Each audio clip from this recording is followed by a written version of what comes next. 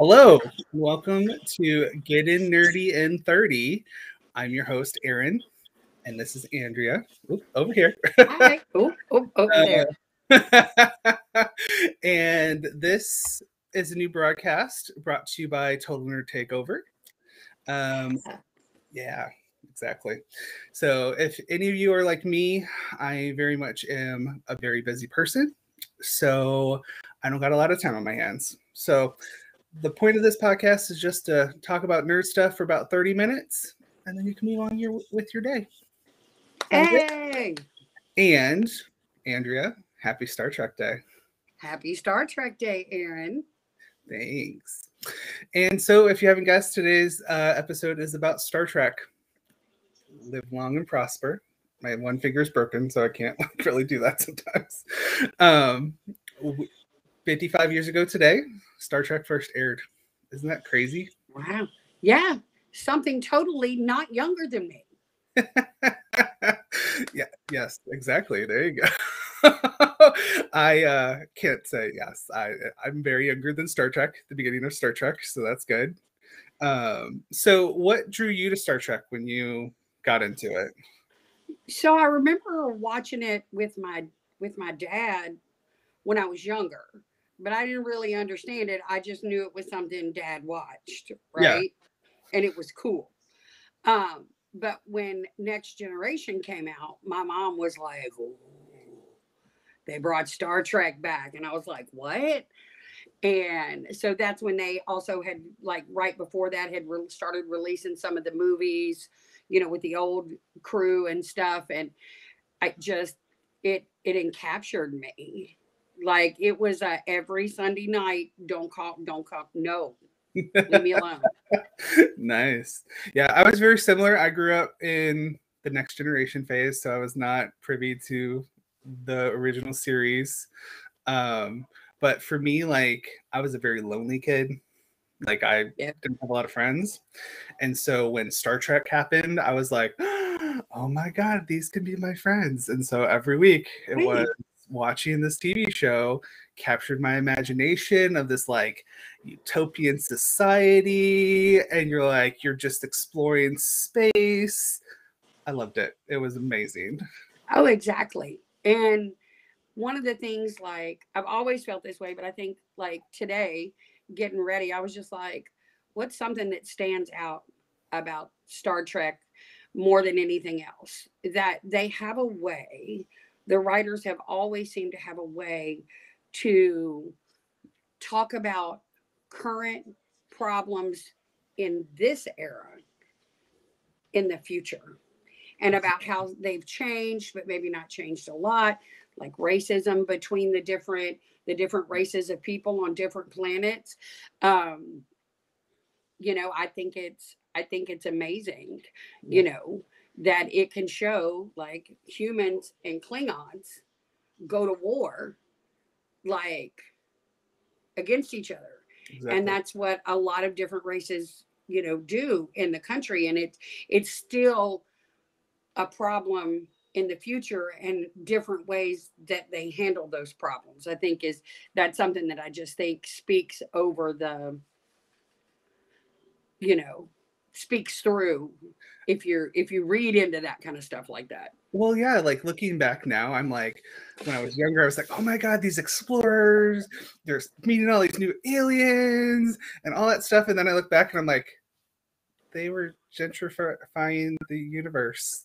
Like, Hmm. they literally were like, we're going to take over and you're going to live by our rules and you might still have your culture and stuff, but you're with us. So I'm like, wow, you're basically one planet at a time taking it over. Right.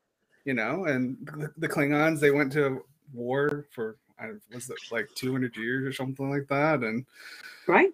yeah, and Worf was the first Klingon in the Academy and all that stuff. So yeah, Right. I loved Worf. uh, Oh my God. I have to say, next to, and of course I'm that age bracket, next to Wesley Crusher, it has to be Worf. yeah, Michael Dorn is amazing. he is like okay. So watching Next Gen, yes, Riker was the seductress, I guess, is a good way Mm-hmm. of doing it. But like in season like 6 and 7, you're like, Worf. Well, hello there. Excuse me, hello, sir. And then he went over to Deep Space Nine. I was like, hello, Worf. Welcome back. I was so happy when he came to Deep Space Nine. Right. So, do you have a favorite captain? Or can you rank It's hard. Okay. It's hard because so I love the original Kirk, you know, the slightly older guy, like right after he became a captain. But I love Chris Pine's Kirk too. Yeah. I think he does a phenomenal job. I mean, they're very much I think he was the right actor for the job, but I will always and forever I think Picard is number one for me. Okay. Yeah. Little like Yeah. I very much love Picard. There's something about he is a sexy older man. I'm sorry. Yeah, he is. He is a sexy older man. Still. Yes, he is still an attractive man. But like, so I watched Next Generation. I watched Deep Space Nine, Voyager. Janeway was a badass. I loved her. She was a badass. But you know, I would still say Picard is he's up there. I didn't watch the original series, so I can't really vote Kirk. I do like Chris Pine in the movies. He does an amazing job. I was kind of sad that they canceled the 4th movie last year. I think it was probably just going to hit a little too close to home because it apparently had something to do with like a deadly virus or something like that. And I was like, oh wow, that really does like hit a little too, probably a little too, like not this time. Not a good choice. It's a good choice. Bad time to make a movie like that. Yeah, exactly. But who knows if they do it in the future? If they do, I will gladly be in line. Oh, absolutely. And we'll watch that again. And I will say, Cumberbatch, as when he was that second movie, I was just like, okay, would you like to get married? Oh my god! But have you seen the new one, Discovery? Have you seen that? No, I have not. Okay, so Discovery, amazing. Right now they got transported 900 years in the future. So like past everything. So it's very interesting. I definitely recommend it if you get a chance. Star Trek also has an animated series. Did you know that? So back when I was, I think, in high school, junior high school, Nickelodeon had an animated series. Yes. And I watched that a lot. So they have that one. That may have been where it first really got ingrained with me, was watching the series. And then when Next Generation came out, then that was a wrap for me. Like, so I never saw the animated series, the original one, but there's a new one that is also on Paramount called The Lower Decks. Have you heard of this one? Mm-mm. So it's animated, 30-minute episodes, totally cool. But it's not about the bridge crew, because all the other shows are usually about the bridge crew. It's about the lower deck people, like all the people that are like the housekeepers. Exactly. Like who keeps the ship clean? Who does so it's all about this group of, like, I wouldn't call them outcasts, but they're the ones that defy the Prime Directive a lot. Mm-hmm. And so it's about them, and it's pretty funny. And their shenanigans. And there's shenanigans abound in that show. It's a good 30 minutes. And they have like Will Riker in it. Like they have like some of these people voice the characters and stuff like that. So oh my God, that's amazing. Yeah. So I have a question for you. Okay. And I'm gonna limit you out of this. No. Okay. 2 favorite storylines from the Next Generation. From Next Generation. So probably, well, the one that's the most like iconic, I think, is Data trying to become more human. Yeah. Like that alone just talks to about what constitute a human being. Mm-hmm. Because like for me, Data was more human than some humans. Like he had the empathy. He had horrible dad jokes. If you look at them now, those would be considered dad jokes. You know? Totally. And the worst dad jokes ever. But oh my him God. just And I love Brent to, Spiner. I do. Oh my God. Everything he does. Yes. But just that alone, him trying to strive to be more human and to see growth. And I think that's just inspirational in a way. And it really kind of makes me think nowadays, if you think about it, this was the 80s when this was going on. Nowadays, it's like we have all this intelligent AI. Are they actually human? Are they not? Like, what does it mean? You know what I mean?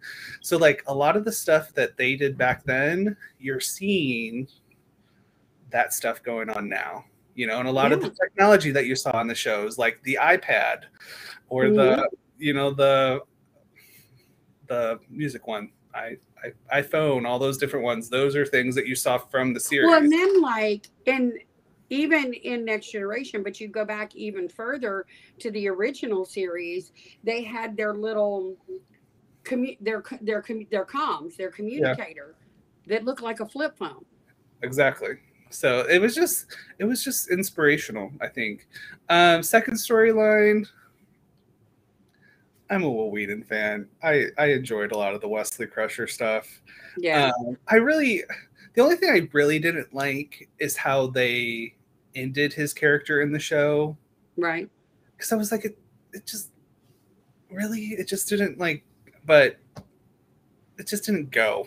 You know what I mean? The Traveler, and then he became the new Traveler, and I don't know. But I know there's a lot of probably back and forth stuff going on behind the scenes, and he probably wanted to go to college and all that kind of stuff. So I get it, but I feel like they just abruptly ended his character. It did, and I think that was a problem. It didn't slowly progress. Yeah. And so we didn't get to see the arc of his story. He was in his arc, and then it just went kablam. Exactly. And so that was a little bit of bad writing, I think. Yeah, exactly.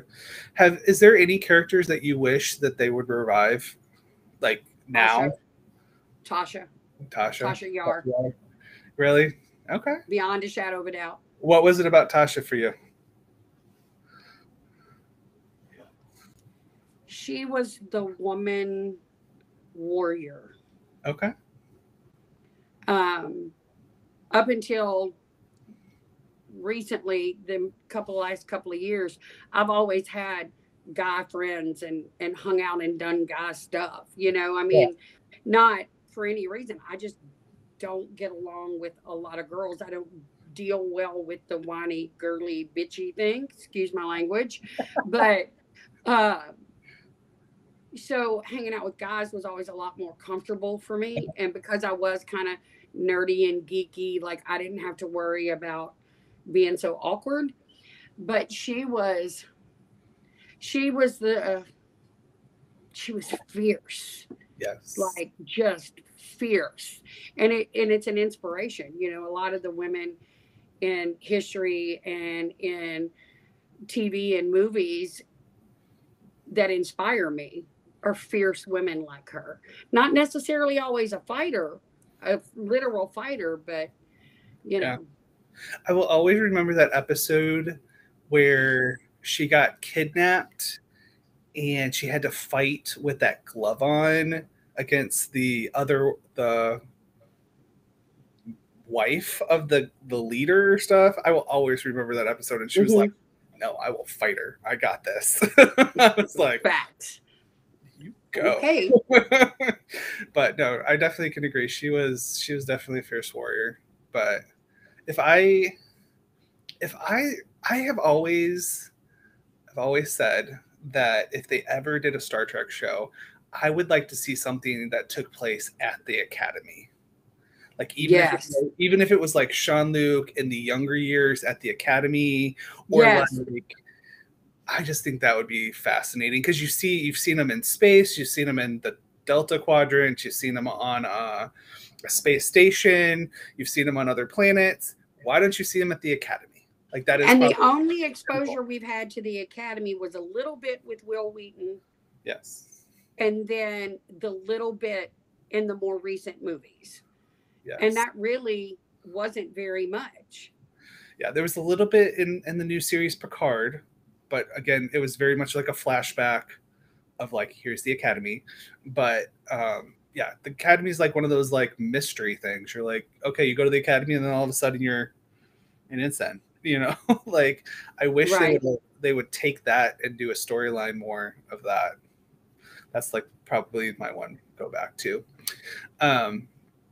If there was any other characters I would love to see revived, would be Guinan, would be Yes. Boulder's character. She was a fascinating creature. Like Yes. her alien was a fascinating creature. And I know they did a movie about it, but I would love to see like that. Yeah, you're right. You're right. You're absolutely right on that. Her addition to the show, I think, brought more than they ever anticipated. Yeah. Like, I think they knew it was going to be good because it was Whoopi, but I don't think they realized that Whoopi being in Star Trek brought in probably millions or thousands of brand new lovers to Star Trek. Exactly. Yeah. I think so. For me, like I sometimes felt like Guinan gave Picard better advice than Troy ever did. I loved Counselor Troy. Yes. But I feel like she was just a minor character that happened to be part of the bridge crew, kind of like Beverly Crusher. Yes. They were a minor character that just happened to be part of the bridge crew, and so they had one scene in every episode, kind of thing. Yeah. Whereas I felt like Guinan actually, and I love Troy too, yeah, because she was beautiful and she was smart, and she was an empath and all of this. Like I love all of that about her character. However, once her and Riker got together, then that became the only storyline where they were concerned. She was just the love interest. That's it. Yeah. But I don't think that was fair to her character, because I think that character could have been so much more. My favorite character of all time, though, any show, any series, Waxana Troy. She was by far my favorite character. Why? Far. I just feel like she was one of those women that was like, I'm just gonna tell you like it is. I don't take me for me, if not kick rocks, basically. Right. You know? I just loved her character. Did you know that was Gene Roddenberry's wife? Yes. Did you know she also voiced the ship's computer? No. She was the voice of the ship's computer. Is that That's awesome? I know, right? But no, hands down, love her. And I loved, because I also felt like it was at a time where like my sister and my mom weren't getting along a lot. So I was like, oh, I see this a lot in this show. Like, you guys are just not liking each other. Okay. Right. But I mean, and that's the thing. Like, it shows you like real relationships and problems. And even though it's however many 100 years in the future, it's still, the problems are still relevant in relationships and how people communicate. Exactly. And that's 99% of what's wrong in the world, is we don't know how to communicate. Exactly. Like, I feel like we are at a precipice with a lot of things. Mm-hmm. I feel like Star Trek is like telling the future in a way. I agree with that. I think Data's storyline, and then this is weird. And I'm sure there's a lot of people who agree with me that from Next Generation, the favorite storyline is the Borg. Yeah. And here's why it's my favorite. One, it shows the dangers of full like automation, right? Mm-hmm. Of going from human to electronic and assimilated in the whole 9 yards. But when they assimilate data, they made him the one thing he absolutely did not want to be. Yeah. Absolutely. And I think that that whole battle is a warning to us to be careful with our technology. Like, it's great. We have apps and iPads and computers and all of these things. That's how you and I are talking right now. Exactly. However, we can't make them the be all end all. Exactly. Yeah, we still need to have this face to face. We still need to, go out for walks and all that kind of stuff. I totally get it. Borg is one of my favorite all time storylines. Like, love them. Locutus of Borg, when he became the Borg, I was like, oh my god, Captain Picard's the Borg now. What's gonna happen? Right. I could sit and watch just those couple episodes over and over and over again. Anything with the Borg, like when Star Trek did the movie with the Borg, First Contact, I will watch the Borg fight scene and I'm like, okay, I'm good. I'm good. I got to see my Borg. I'm good. So I'm going to share another thing that's my favorite that I got from the original cartoon. Okay. And I'm going to tell a story. I'll make it short.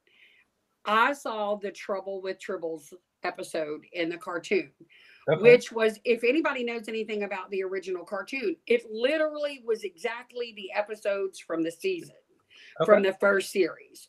They just would do an animation, which was cool. So I had never seen the Trouble with Tribbles actual episode. I saw the cartoon. Well, then, I don't know, later I ended up seeing the actual show. And my grandmother used to watch QVC all the time. Bless her heart. Bless her heart. And they did, during the Next Generation and a lot of the movies coming out, they did this whole thing where they had all this stuff. Like, I used to have a Live Long and Prosper, like, lapel pin. I might still have that, actually. I should have looked. But they had a pink furry thing. Looked like like a ball that you put batteries in the middle of it. When you turned it on, it vibrated on the floor like a tribble and made the noise.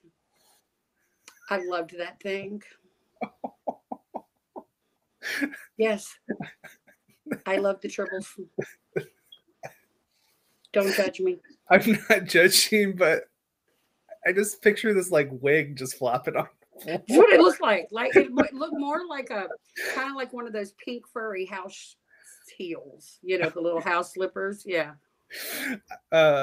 Is there any series that you just were like, they should never have made that? No, as I got older, I kind of steered away from a lot of the Star Trek stuff and became interested in other stuff. And so I don't really have an opinion about Voyager. Okay. I watched a little bit of Deep Space Nine, but really I'm a Next Gen kind of girl. Okay. Picard and now the Lower Decks are on my radar. So. Well, I didn't actually watch Deep Space Nine until the pandemic last year. Oh wow! I was like, you know what? Netflix, we're just gonna start these. I have time. Let's just start these. So I finished all of Next Gen again, and I was like, let's start Deep Space Nine. I watched Deep Space Nine. I was like, okay, let's go on to Voyager. We'll do this. And I was like, I'll end with the original, because I was like, the original to me, like, it was that like 60s hokey type of, so I was like, I do that, so I'm like, I will watch that last.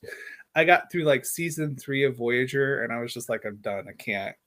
Yeah, I'm Star Trek'd out. I like Voyager. I really liked because it was something different. They were in the Delta Quadrant, closer to the Borg, trying to get home. Like awesome female captain, Janeway, badass, love her.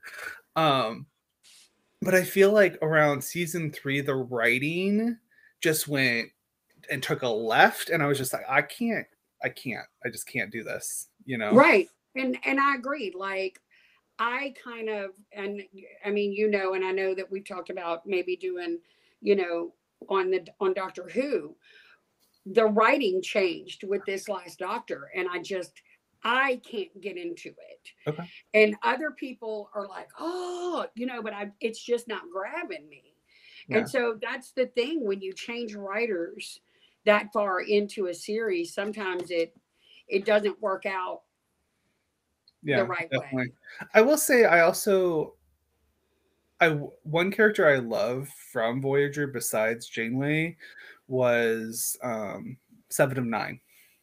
Like this whole like Borg that gets transformed back into a human, and all she knows is Borg life. So how is she going to get her humanity back? Like that is a cool storyline, but I feel like they just weren't able to pull it off. And I feel like a lot of the bridge crew didn't really get the story arcs like Next Gen or Deep Space Right. Nine, you know. So I feel Yeah. like it's still up there as something as one of in the top 5, but Mm. it's just one of those that I was like, I can't do this. So So tell me this, because I okay. think we talked about it before. So I heard that Picard strayed a little bit away from the normal concept of Star Trek, Yes. where normally Star Trek, every episode was its individual Mhm. story. There may have been a little bit of continuing, like the Borg come in, you know, like hints and stuff. But for the most part, every story was a separate adventure. Yes, exactly. And that Picard was not. Yes. So like if you compare it to Next Gen, there was still the storyline, for example, of Data trying to figure out his humanity. Mm-hmm. That was an overall theme, but like at the end of each episode, there was a fun finish to it. Right. Picard has taken the model of like how seasons of shows are now, and it's like it ends in a cliffhanger, and then you pick it up in the next episode. And so like I feel like it's really hard in that style for Star Trek. Yeah. Discovery has done it a little bit better, I think, but they still do each episode there's an ending to it, but there's still that overall theme. Whereas Picard literally was, here's this theme, but there's no end to it. We're going to end on a cliffhanger, and the next episode we're going to pick it up. So, but yeah, so it's a little different. But On a soap opera. but I still love Picard. Patrick Yeah. Stewart, my guy, love him. Facts. And he's done some amazing Isn't he in work. like his 70s? He's in like his 70s, isn't he? Yeah. Man, jeez, to still be I able mean, to I do. remember I saw him. Oh, I should have Googled it. It was a movie back in the early 90s where about HIV and AIDS. Oh, Was it the only one I remember from then was The Angels Among Us or something like that? Angels in America. No, Okay. I saw that in a off, like in a side theater in New Orleans. Whoa, mind blowing. No, it was something party, but it was basically about friends who were kept going to like wakes and like gathering after a funeral for friends that Okay. had died of HIV. And I remember there was a little bit of to do About it. about them doing that movie, and I'm pretty sure that Patrick Stewart said "F you." I'm Yeah. doing it anyway, which was great. But even his work in X-Men is phenomenal. Yeah, exactly. I loved him in X-Men. He to me will always be Charles Xavier also. Yeah. Picard and Charles Xavier. Those two characters are so iconic and they're so similar Yeah. that honestly, I don't think anybody else could have played Charles Xavier at that age other than him. If they had waited or cast somebody different, it may not have been as good. Exactly. I agree. They're like I know they and we're veering off a little bit, but I know they do the first class and they do all that stuff and they make the young Xavier, but like there's something iconic about Patrick Stewart playing Charles Xavier. And Yes. hands down, the first X-Men will always be the best Yes. X-Men, you know.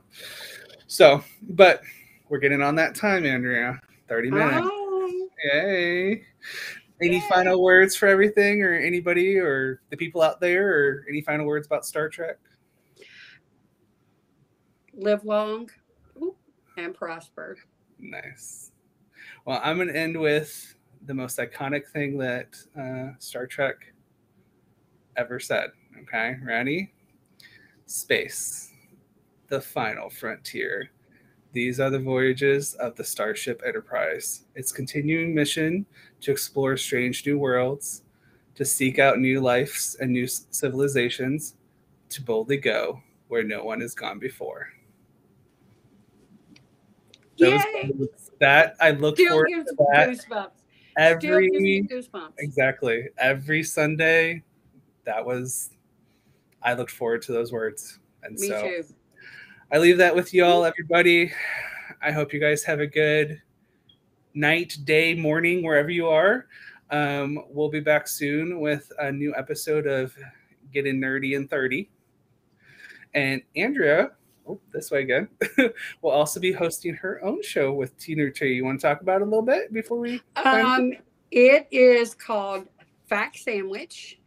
I say that a lot. Like a lot of people say facts, and I'll go, that's a fact sandwich. So it's going to be kind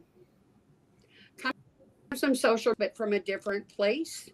I'm going to start out looking at the healthcare industry and talking about different communities, marginalized communities, veterans that are affected by the way healthcare is set up in the U.S. currently. Oh wow! Okay. Well, Yeah, I look so it's forward going to be to a little serious, but I mean, we're going to try to have fun. It's just, you know, only way to get the information out there is with a fact sandwich. Fact sandwich. Well, I look forward to it, and y'all have a good night. And as Picard would say, engage. Engage.